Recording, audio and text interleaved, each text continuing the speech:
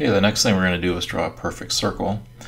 So come over to the toolbar, go to our rectangle tool that we know and love, and this little triangle here, click and hold on that and choose the ellipse tool. Now to make a perfect circle, you hold down the shift key, then click, hold, drag. So hold down shift, click, hold, and drag, and you'll make a perfect circle. And you know, whatever your settings are, we're going to make again this black fill, no stroke, so you should know how to do that by now. Double click on fill, choose black, and set the stroke to 0 points, and that's what I want. Click on the black arrow and click anywhere to deselect. Well, I should have done that actually. You might hear my cat crying in the background. There's a long story behind that. He's a well cared for cat. He's 18 years old, and sometimes he gets confused and starts howling. So if you hear that, it's kind of distressing. Don't let that freak you out. Okay, sorry about that. All right, anyway, select the black circle that we just made. Copy this circle with Command C or Control C, C as in cat. And now we're going to paste this right on top. And there's a couple of ways that we can do this, but the easiest thing to do is to go to Edit, Paste in Place, right here. Edit, Paste in Place. So now we got a black circle on top of a black circle. Let's make this top circle white. Come over to the fill color, double click on it, and choose paper. Okay, so now we got a white circle, no stroke on top of a black circle. With the black arrow selected, hover over one of the corner bounding boxes, hold down Shift and hold down Option. Click, hold, and drag. And why isn't it going? There it goes. Holding down Shift and Option and clicking, holding, and dragging. Now, holding down Shift keeps the object in the same proportion. Holding down the Option key or Alt key on the PC makes it move around the center of the object. So hold down Shift, Option, and grab the bounding box and make like this O shape or wheel shape or whatever the heck you want to call it. Alright, so that's cool. Now, black arrow enabled, you can hit the letter V or click on it over here. Grab this black rectangle we made earlier and put it like in the middle of the, and you'll get a little green indicator there that it's over the center. Like you'll see a vertical green light line go through the rectangle. Alright, so that's cool. So that's where I want this, but it's hidden behind the white circle. It's in the back. So the stuff, the objects that you make previously, they're like on the bottom. They like stack up, you know. So as you make more and more objects, the InDesign translates that as that you're putting stuff on top of each other. So I want to move this black rectangle to the very front. So with the bounding box visible, go to Object, Arrange, Bring to Front. I click on that and there it is in the front. What I want to do is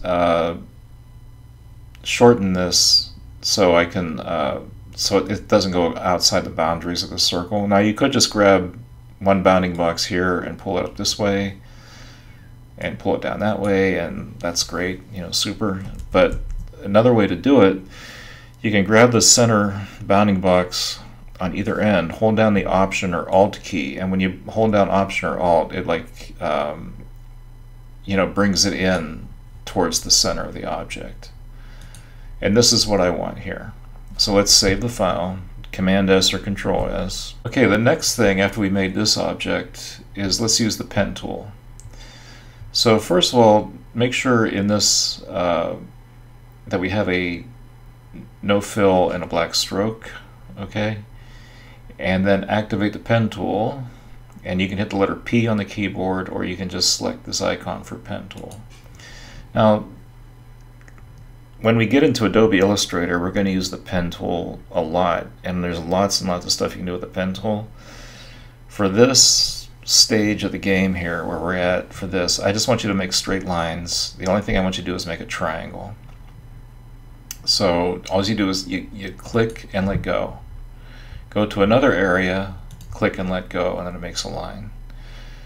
Go to another area, click, let go, and then hover over the first place that you started, and you'll see next to the pen tool there'll be a little O. Click and let go. So now that's an enclosed triangle. Now we can activate the black arrow. We have the bounding box. Let's change that to, again, a black fill and a no stroke. Okay, so remember, you have to see the bounding box to be able to edit this thing. That's all I want you to do with the pen tool, is just make a triangle. That's it. Two more things I'm going to show you, then we're going to end this exercise. Come over to the Shapes tool and hit the drop-down menu and go back to the Rectangle tool. And just make a plain old rectangle with a black stroke, no fill. Now enable the white direct selection tool. It's a little bit different. And once the white thing is selected, you have to deselect by clicking anywhere on a canvas. Hover over the upper left corner, click on it, and click, hold, and drag. And you can, with the direct select tool, and you can play around with this. In fact, make a shape kind of like this.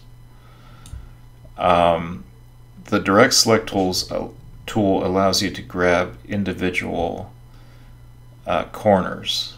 Okay, like the black arrow, you increase or decrease the size of the entire object, or distort the entire object. The direct select tool, it lets you grab like one corner, or these are called anchor points actually, one anchor point at a time. So I just want you to be aware of that. Okay, last thing we're going to do to wrap up this little exercise, activate the Type tool by clicking on this big letter T. And let's go in the lower left here. Let's just make like a nice big chunky text box here, and we'll get a flashing cursor. And when you draw a text box, come over to the right, you'll see this context sensitive menu comes up in the properties. We have the this is good. This is what we want. We want a fill. It should default to a black fill. That's perfect. This is the font or typeface, properly called a typeface, not a font. If you hit the drop, it says Minion Pro will probably be the default. Yours might be a little bit different. If you hit the drop-down menu, you have the zillions and zillions of typefaces available to you in InDesign, and the ones that you use most often will be up at the top. But feel free to choose any one of them. I'm going to choose, I don't know, let me choose this, a body condensed. I'll choose that one, and then increase the point size here. We're going to go over all this stuff later on in the semester, but for this, this is the point size, 12 points. Hit the drop-down menu, and let's say 30 points might be good. And down there, type in your name, and then save your file.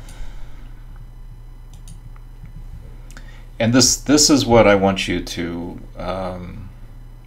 This is the completed exercise. Okay, so you're going to turn in this file on Blackboard, the InDesign file, right? But you're also going to turn in a PDF for this. And throughout the semester, we're going to be doing this process a lot. You're going to export this thing as a PDF. So click on File, Export, and it might default to Adobe PDF Print down here. Okay, so let me close up this window a little bit so we can see it. So when you click File, Export, this export window will come up. It will go by default into the folder in which you're working, which is a good thing. Again, typically it will say Format, Adobe PDF Print. Hit the drop-down menu and choose Adobe PDF Interactive. Okay, that's because this will save file size. Not that it'll really matter on this thing, but I want you to choose Adobe PDF Interactive and then click Save. When you click Save, what will happen is this will open automatically in Adobe Acrobat. So I'll click that, and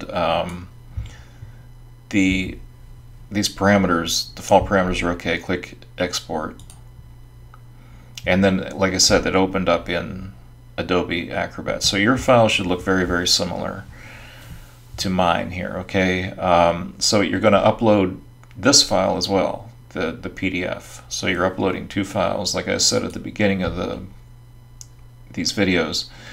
Upload the two files, the InDesign file and the PDF, and you're good to go. And that concludes the intro to InDesign exercise.